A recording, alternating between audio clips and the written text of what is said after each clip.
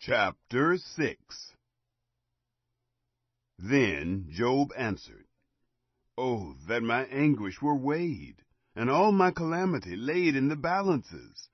For now it would be heavier than the sand of the seas. Therefore have my words been rash. For the arrows of the Almighty are within me. My spirit drinks up their poison. The terrors of God set themselves in array against me. Does the wild donkey bray when he has grass? Or does the ox low over his fodder? Can that which has no flavor be eaten without salt? Or is there any taste in the white of an egg? My soul refuses to touch them. They are as loathsome food to me. Oh, that I might have my request, that God would grant the thing that I long for, even that it would please God to crush me, that he would let loose his hand and cut me off.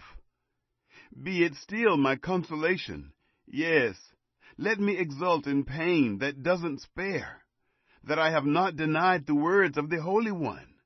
What is my strength that I should wait? What is my end that I should be patient? Is my strength the strength of stones, or is my flesh of bronze? Isn't it that I have no help in me, that wisdom is driven quite from me?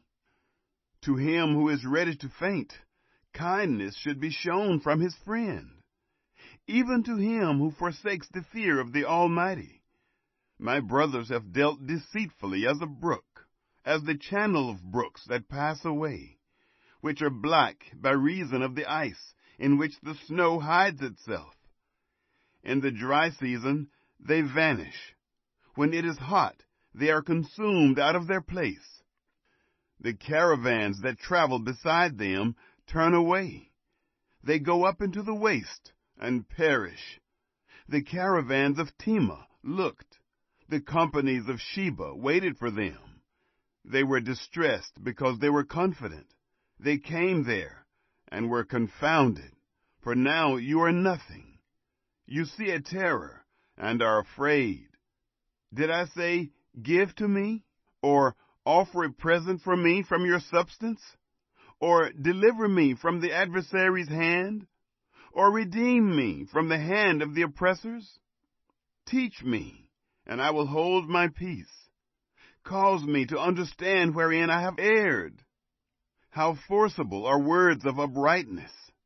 But your reproof, what does it reprove? Do you intend to reprove words, since the speeches of one who is desperate are as wind? Yes, you would even cast lots for the fatherless, and make merchandise of your friend. Now, therefore, be pleased to look at me, for surely I shall not lie to your face. Please return. Let there be no injustice. Yes, return again. My cause is righteous. Is there injustice on my tongue? Can't my taste discern mischievous things?